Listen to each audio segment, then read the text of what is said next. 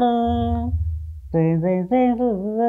friends, Ash here with Gents. Hope that you're doing well. So I've seen a lot of comments lately, also gotten some emails from you guys who are just starting to get into fragrances or trying to learn about fragrances or colognes, whatever you want to call it. And you're a bit confused. And I get it. When you first start getting into fragrances, there's this whole vernacular, this vocabulary that gets thrown around that makes no sense unless you're kind of into this hobby. So in today's video, I'm going to be going over some really common fragrance terms and defining it in simplistic ways to help people out that are maybe just starting to learn about stuff. That way, when they hear something, they don't go, I don't know what that is. So let's jump into it. Let's tackle some common fragrance terms and figure out what they mean.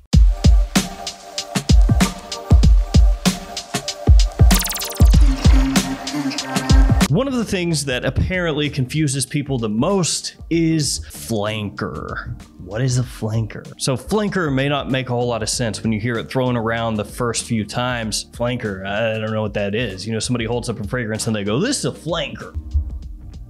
Flanking what? But it's easy to understand.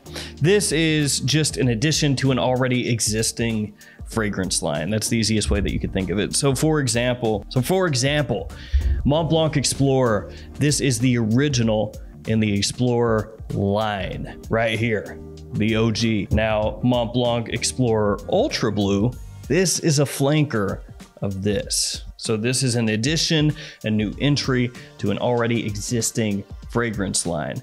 Mont Blanc Explorer is the original, Explorer Ultra Blue is a flanker. And if they were to come out with Explorer Ultra Red or Explorer Super Fresh or some ridiculous new fragrance in this line, that would also be a flanker of Explorer. Then of course you can also have flankers of flankers, so it can go deeper than that. As an example, Acqua di Gio, this is the original Giorgio Armani Acqua di Gio. Then you had the flanker, Acqua di Gio Absolute, and then after that, Acqua di Gio Absolute Instinct. So now you have a flanker of a flanker because this was the original, which led to Absolute, which then had Absolute Instinct.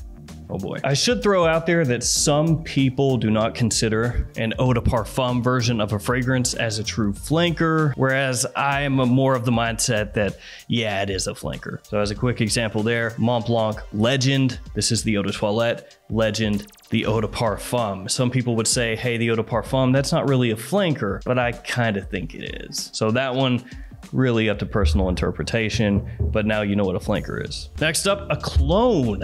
Yeah, a lot of you out there apparently not exactly sure what a clone fragrance is. So a clone fragrance is a fragrance that is made to smell the same as a more expensive fragrance, done typically at a more affordable price point. And oftentimes they're made by a company that specializes solely in clone fragrances, or predominantly in clone fragrances, we'll say. So as an example, Creed Aventus. This is an ultra popular niche fragrance that's very expensive. The most well-known clone of that scent is this one, Club de Nuit Intense Man from Armaf. So essentially, if you're talking about a clone fragrance, you're talking about something that is trying to smell very, very, very similar to something else that's typically much more expensive. So it's a way that guys can get something, or girls can get something that smells like a more expensive fragrance on the cheap. Of course, that opens up a whole can of worms where you have some people that hate clones, other people that love clones, but now you know what a clone is. Then we have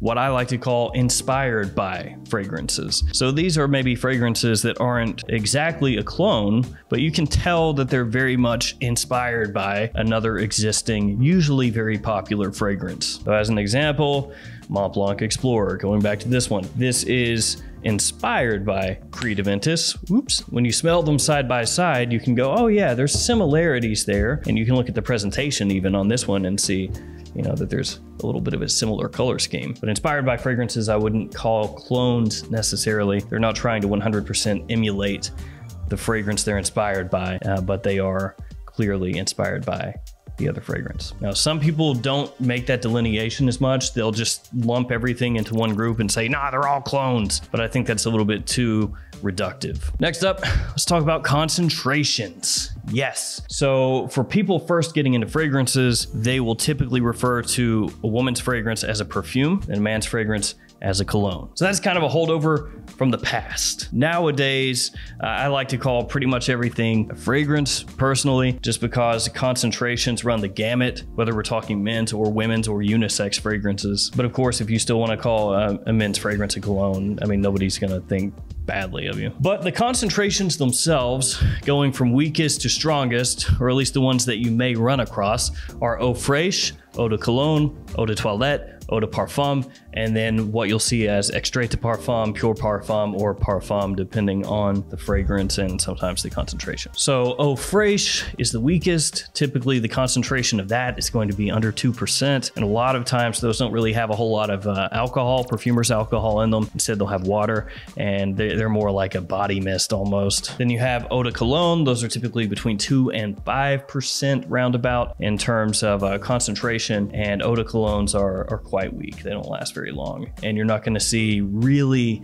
many at all on the market. You may see something like Atelier Cologne and see on there that it's eau de cologne intense concentration or something like that, but those aren't actually eau de colognes. It's more a play on words. When they say eau de cologne intense, those are more like eau de parfum concentrations. So it's a whole thing. Then you have eau de toilette, which is the next step up from there. And those typically are in that 10% range in terms of concentration.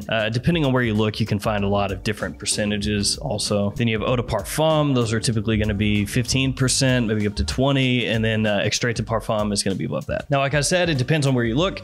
Some places will say eau de toilette is 5 to 10%. And then they'll say eau de parfum is 10 to 15. And they'll say anything above that is extrait de parfum. But it really is dependent on the source as to what kind of percentage you're going to get. So you could think of it more as a generalization, and they go in that order as far as weak to strong: eau fraiche, eau de cologne, eau de toilette, eau de parfum, and then parfum. Also, the name of a fragrance does not denote the concentration, so keep that in mind. For example, Versace Man Eau Fraiche, that's not an eau fraiche. That's not eau fraiche concentration, I should say. It's just the name given to the fragrance. So don't see something that says like cologne, for example, Allure Homme Sport Cologne, and go, oh, Allure Homme Sport Cologne, that means it's an eau de cologne, that means it's gonna last 20 minutes. No, that's just the name.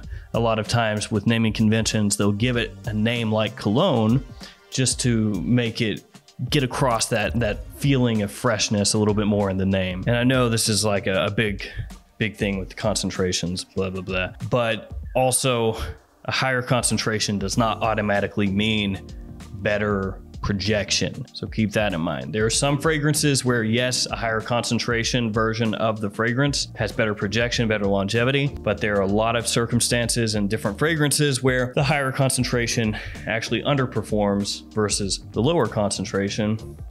So keep that in mind. Now let's talk really quickly about notes. Yeah, so there are top notes, also known as head notes. There are mid notes, also known as heart notes, and base notes, also known as bottom notes. So essentially the way they break those out is the top notes are going to be your notes that you pick up right away when you first spray it on off the top, and they typically dissipate very quickly. So that's going to be stuff like citrus or some other different fruit notes.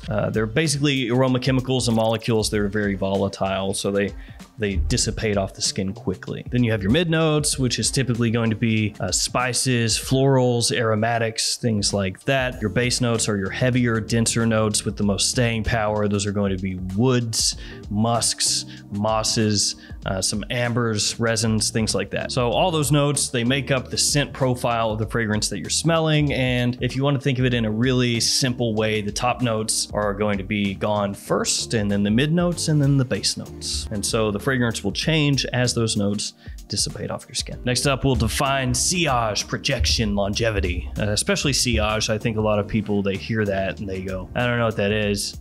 Sounds French. The easiest way to think of it is a lingering scent trail as you move around. So if I were to walk from here to the other end of the room, the sillage that I leave behind, the scent trail, that's what we're talking about. So the sillage of your fragrance, if it has a great sillage, that means as you're moving around, it's really going to fill up the areas where you move through. If it has a very weak sillage, not so much. Then there is projection, which is not the same thing as sillage. Sometimes they're used interchangeably, but they're technically not supposed to be the same thing. They don't mean the same thing. Projection is what it says it is. It's how far off your skin or your clothing the fragrance projects. So if you have something that projects very weakly, you know, it's just sitting right around you like a little scent bubble. And if it's projecting out heavily, then people feet away are going to be able to smell you. And if you have a lot of it on, people on the other side of the room are going to be able to smell you. And then longevity is also what it says it is. How long the fragrance lasts on your skin, and sometimes clothing does last typically longer on cloth than skin. Next up, we'll talk about anosmia, or going anosmic. That will sometimes come up in reviews, and that just means nose blindness. So basically that means your nose has tuned the fragrance out, but it's still there. And your brain does this with all kinds of things. For example, your nose is always there. You can see it if you do that, there it is. But because it's always there, your brain just tunes it out. So you don't even notice that your nose is there when you're, you know, going about your day looking around. Same kind of thing with fragrances. Certain fragrances, especially if they're overwhelmingly strong and maybe you overdid it a bit, they'll make you go nose blind, and then you'll think, oh, it's not there. I can't smell it. It's gone. The performance is trash. And then you'll walk into a room and somebody will be like, oh. Yeah, you went nose blind and you devastated the person that just caught that big whiff. So if you hear anybody talk about anosmia, going anosmic, whatever, it just means going nose blind. Some fragrances do have a tendency to make you nose blind, whereas others may not. So next, let's touch on an accord. What an accord is. So an accord is a blend of notes or ingredients used to put across a particular scent. So as an example, leather or pineapple or amber, you can't actually distill oils from those things. You can't take leather and wring it into a bottle and be like, I made leather extract, and then put that into a fragrance. Same thing with amber. Amber is not something that you can take and distill and make into a scent. So instead you use a combination of other molecules or ingredients, and you put them together, and through the wizardry of perfumery, you come out with something that smells like leather, or as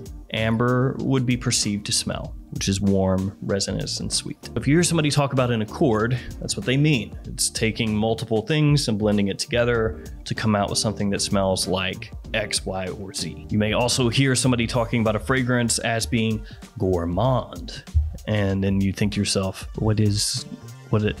like gourmet? Yes, pretty much. A gourmand fragrance has an edible quality to it. So it might be something that smells like honey or coffee or caramel or chocolate, something that you would eat. So when you smell the fragrance, you go, oh, that smells like I could eat it. It smells that good. So that means it's gourmand. A fragrance that has that edible kind of essence to it, edible essence, that's a gourmand. Dry down, if you ever hear that, don't know what that is. Basically, the dry down is the longest part of the fragrance's lifespan. Once the top notes have dissipated for the most part, and the fragrance settles in and stays the same way for a number of hours, that's typically what people would consider the dry down. The final longest lasting part of the fragrance. And then we could also get into the fragrance families, but that would take a while, and I'm not sure I want to delve into that right now. So if you want to look the fragrance families up and what makes up each fragrance family, feel free to Google that, or maybe I'll do something in the future on it. There's also a fragrance wheel